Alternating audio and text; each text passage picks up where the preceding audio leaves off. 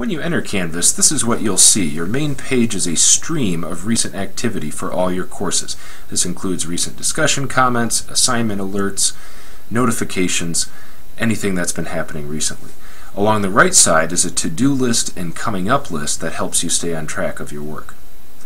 You can enter an individual course to see a stream of activity just from that course. One of the best ways to get an overview of a course in Canvas is modules. When you click on modules, you'll see these containers that contain all the items for a weekly lesson. This might include readings, might include content such as a video presentation, discussions, assignments, quizzes, and so forth. This also shows the sequence or outline of online lessons that we're trying to use here at Calvin Theological Seminary. Engage, explore, apply, review. Engage is the initial encounter with concepts or an author. Explore is a deeper exploration. Apply is a connection to a real-life situation in ministry, preaching, pastoral care. And review is both a review of key concepts and more open-ended reflection exercises before moving on.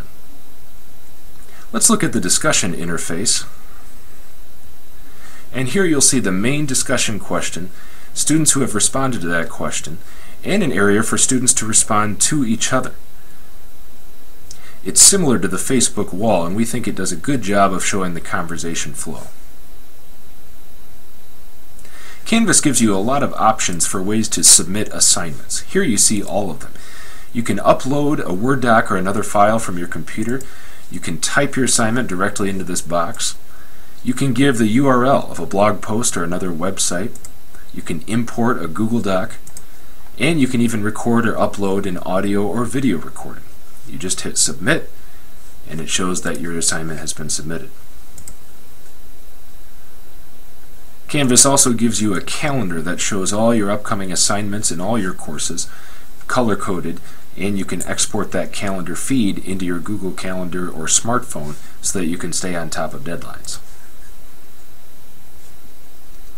So that's just a quick look at the Canvas interface. I hope you like what you see and will want to know more, especially about how we're using Canvas here at Calvin Seminary.